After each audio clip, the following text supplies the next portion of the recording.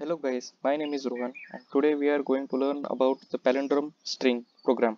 In the previous lecture we have learned about the palindrome number program. So if you didn't watch this video, please check the link in the description below. Okay. So what is palindrome number? So if a given string is like this, race car. If we read from the front side as well as from the back side, or from the left to right or right to left, it will be same. Like from the front side it is race car, and from the back side it is also a race car, like this. Okay, so another example is ma'am. Okay, like this. These are the examples of the palindrome number. So how to build the logic of this program? So let's get started.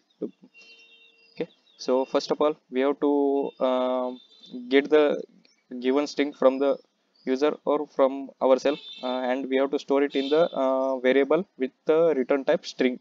Okay, string str is equal to race car. Okay, so this is a given string to us, so we have to compare we have to make check whether this string is palindrome or not. Okay, so we will take another string new string is equal to, and we will assign null value to it. Okay, and we take another string and name it as palindrome. Okay, is equal to, and we will assign the value of this variable uh, to this. Okay, means the content of the str we will assign it to the palindrome number, and this palindrome variable we will compare at the last to check whether this string is palindrome or not. Okay, so uh, so for that we have to build a logic for this. So as in the previous lecture, we have seen that uh, we have given number to check whether the string is palindrome or not. For example, 557755. So it is a integer format. Okay, so in the integer data type there is no inbuilt method to find the length of this string. Okay, so we don't know up to what extent we have to go to find whether it is a palindrome number or not. Means each character by character we have to get that string, we have to get that number reversed. Okay, so hence we have used the while loop there, because we don't know the length of the number. Okay, so if we don't know anything and we have to iterate that particular thing, so we use the while loop. But in the string case there is an inbuilt method called length.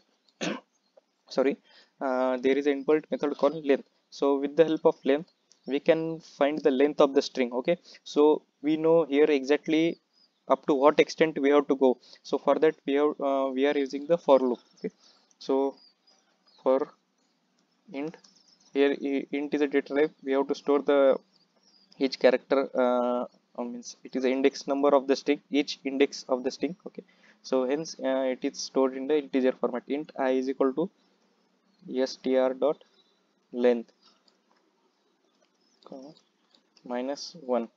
Okay, I is greater than equal to 0, comma, I minus minus it. Here it is a decrement operator. Okay, so this is a method which is inbuilt in the string form, which is string data type. Okay, so what it what's the meaning of string dot length? Means it is a total length of the string. Okay, and why we have written minus 1? Because we have started the string from the 0th index, and 0 1 2 3 4 5 6. Okay, so it is total of the seven character, but as we have started from the 0 digit, so it will return as a digits, that is n minus 1. Hence we have taken it as string dot length minus 1. Okay, so if we have taken this as a 1, if instead of 0 if we have taken as 1, then we will write the string dot length only. Okay, so for that we have to iterate the loop, and we will now get the each character of the string one by one from the back side. Okay, so first of all we have to reverse the string and get the character of the string one by one, that is from r a c a c a r, from the back side. Okay, and then we have to compare the reverse string with this string to check whether the string is a palindrome or not. Okay, so let's get started. So new string, this string is this assigned string. Okay, so first of all, so at the first we have assigned this string as a null. Okay, so again new string plus str dot char at I. Okay, so what is it method will return? Okay, so as this loop will iterate the character of the string in the reverse format one by one. So as the index passes from the backside to the front side one by one, this method will get the characters of the string one by one at that particular index number. Means for example, this ith index is at the last, means it is at the sixth. So what is the sixth index value of the string? Okay, so sixth, just a minute. So sixth index is equal to r. Okay, so first of all it will get the value of the string from at the last index, which is at the last index. Okay, so it will get the r first of all. Okay, and then it will assign it to the new string which has a null value, and means 0 plus r equal to r. Okay, null means get this as a 0, and 0 plus r equal to r. Okay, and again it will iterate the loop, and will get and again the string length will get at again 1 minus n minus 1. Okay, so this time the string will be at the fifth index number, and we will check the condition is 5 is greater than 0. Yes, then it will come into the loop. Okay, so at the fifth index, what is the value? Fifth index, the value is a. Okay, so a, and then it will get the character at that fifth index number. What is that? A. Okay, so it will get the a and will store it to the r, means the previous value in the new string was r, and then the new value is a, means it will r plus a equal to re. Okay, so this will store the re. Okay, so again the loop will iterate, and the next index number is 4. The fourth index character is c. Okay, so fourth. Okay, fourth equal to c. Okay, and then again the assigned value in the new string is r plus ra, and the new character is c, because the index as the index value is 5, and the fifth index character is c. So ra plus c. Okay, means character value is c and new string value is ra. So ra plus c is equal to rac. So in this way the loop will iterate up to the starting point of the string, and will get all the values into the string. Okay, c car like this. Okay, and to check this string is palindrome or not, we have to write the if else condition. It's conditional statement we have to write. Okay, so if in this as we have stored this race car content of the string into the palindrome string, so we will check this palindrome string with this string. Okay, so there is a inbuilt method called equals or equals ignore case method. So we will go with the equal method with the string palindrome dot equals new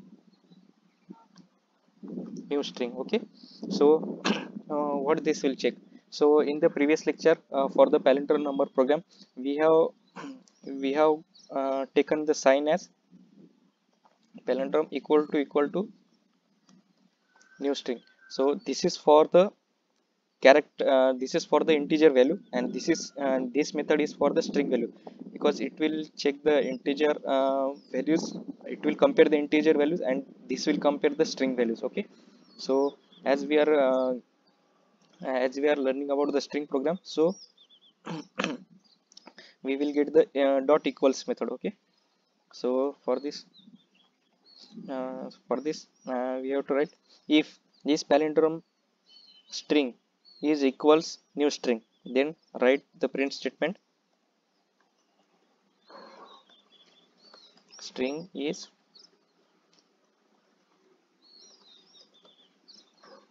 palindrome. Okay, otherwise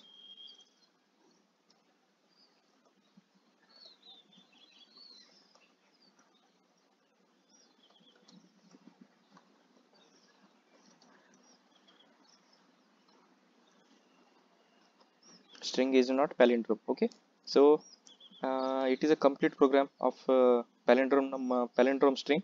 to check whether the given string is palindrome or not. So we will run this program. Shortcut key is Control F11, then enter. Okay, so here is a result at the right side corner. String is a palindrome, so the given string is palindrome. Okay, so we will change the character to check our program. So TS. Okay, so again, by running this program you will get the output as string is not palindrome, because as we are reading from the left to right side, it is not same as from the right to left side, so it is not a palindrome number, hence the output was string is not palindrome number. So this is a program from palindrome number. I hope you guys liked it. Please like and subscribe my channel for the more updates. Thank you.